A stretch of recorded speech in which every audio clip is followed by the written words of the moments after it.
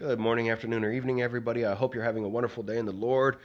I am still a little sick and under the weather, but praise God, I'm doing all right. I'm starting to feel a little bit better. I am somewhat congested, a little bit tired, but I'm okay. So today I want to talk a little bit about Genesis 32, 24 through 28. And this is about Jacob wrestling with God.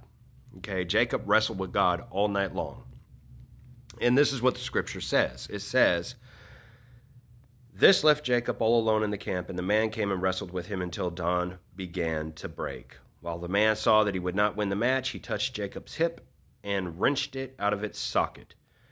Then the man said, 'Let me go, for the dawn is breaking.' But Jacob said, 'I will not let you go unless you bless me.'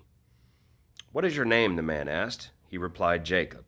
'Your name will no longer be Jacob,' the man told him. 'From now on, you will be called Israel, because you have fought with God, with men, and have won.'" So a little bit different with us, with God, right? A lot of times God will come to us and he will ask us to do something. He will ask us to partake in a church. He will ask us to go out and minister to people, maybe go out and help people, talk to people, bring them to him.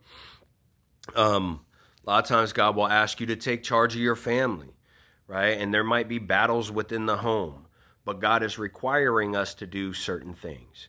But isn't that like us, just like Jacob? We'll wrestle with God all the time about things. All the time. And then we try to negotiate our position like Jacob did. "Oh God, I'm not going to do that unless you bless me. If you bless me, then I'll go and do what you want." Just like what Jacob said. "I'm not going to let go of you until you bless me."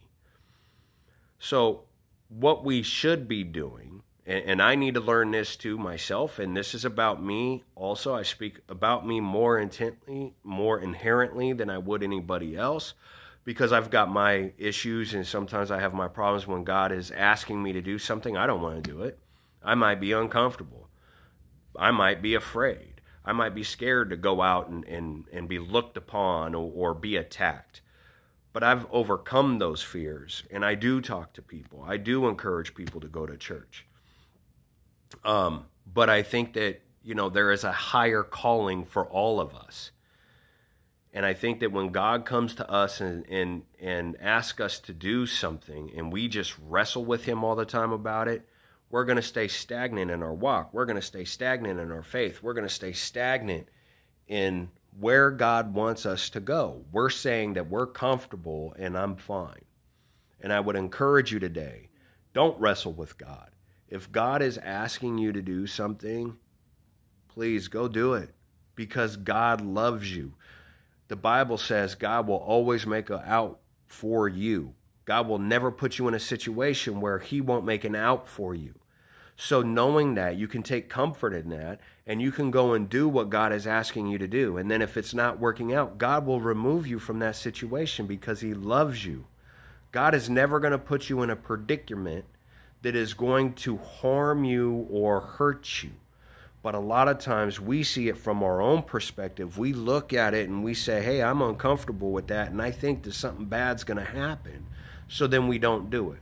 And when we don't do what God is asking, then we miss the blessings of God. So I just encourage you today, read a little bit about Jacob and God and how he wrestled with him throughout the night. And meditate on that. Think about that. Think about where you are with your walk with God and how you wrestle with him.